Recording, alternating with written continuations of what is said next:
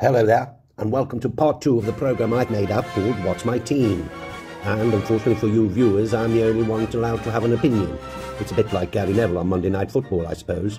If you missed my first video, you must have been living on the moon, North Korea, or even worse, Melton Mowbray.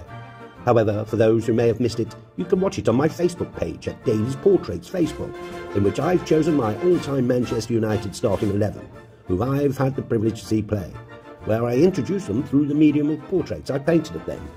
In this video, I'll be presenting the portraits of my substitutes and the manager I've chosen to lead this dream team. So without further ado, sit back further than before, relax a bit more than before, and pour yourself another glass of sherry, and enjoy What's My Team Part 2. This Spanish shot stopper has a face better suited to a regular from one of those bars in a Star Wars movie. But David De Gea is no creature from outer space, but a true United legend. He may have been prone to the odd clanger, and even look like an inhabitant from that small blue planet. But despite a 12-year career in which he was voted United's Player of the Year on 4 occasions, and saving the club more points than I have on my Waitrose loyalty card, United discarded him into the dustbin of life, like a soiled pair of Y-fronts. But this is definitely worth a gracias senor from me, and a place on my all-time great bench. This French fellow's name sounds like he should be playing jazz trumpet in a seedy nightclub in Gay Paris, but au contraire. Patrice Evra is the versatile and adaptable defender that has made the bench as covered for my back four. He may not be no trumpet-playing man, but he certainly gave me the horn.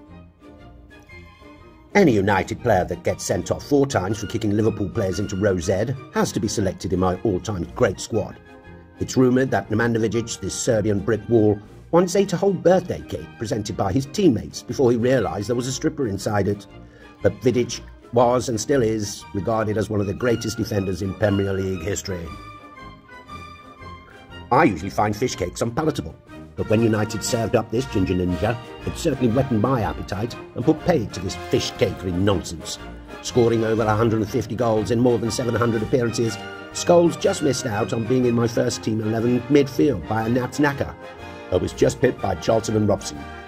Zinedine Zidane, one of the greats in modern-day football, was once asked, "What does it feel like to be the best player in the world?" "I don't know," he said. "You'd better ask Paul Scholes. That'll do for me." Don't mention it to Roy Keane that you know his middle name is Maurice, as he might just get medieval on your bottom, as Mr. Keane is not renowned for his sense of humour. This psychotic Irishman, apart from being a bally good footballer, has a reputation for making his feelings well known, and in this portrait I believe I've captured his character, where he can be seen airing his views during a match in which he appears to be saying, "I say, match official, I do believe that you've made a slight faux pas in your assessment, you silly nincompoop." Every day was like a Caribbean carnival day whenever Tobago-born Dwight Yorke played for United. He may have had a set of railings that resemble a wonky line of tombstones in an old cemetery, but Yorke was a key player in guiding United to the treble in 1999. In the 4 years he played for United, he scored 65 goals in 152 appearances, and makes an ideal substitute if he was needed to link up midfield and the forward line.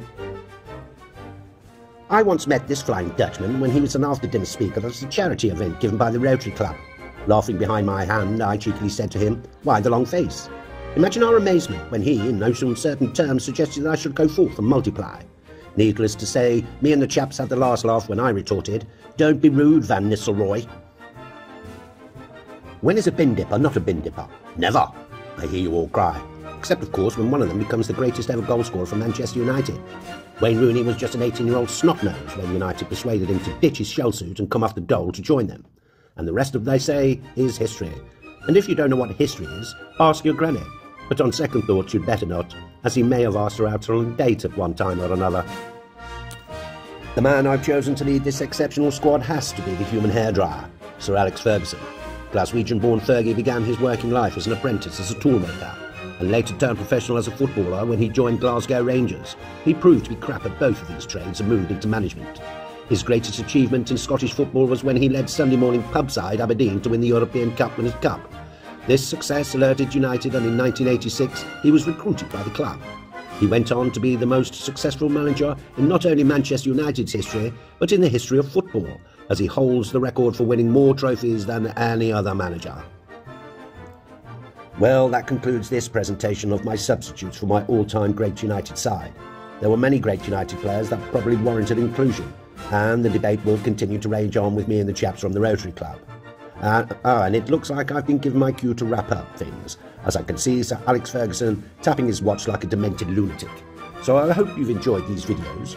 If you wish to see these again, then be so kind as to follow me on my Facebook page at Davies Portraits, and likewise if you'd like to buy one of these original painted portraits, or maybe a limited edition, then you can contact me through my social pages, or my website at www.daviesportraits.co.uk, where you'll not only see these portraits, but many others too.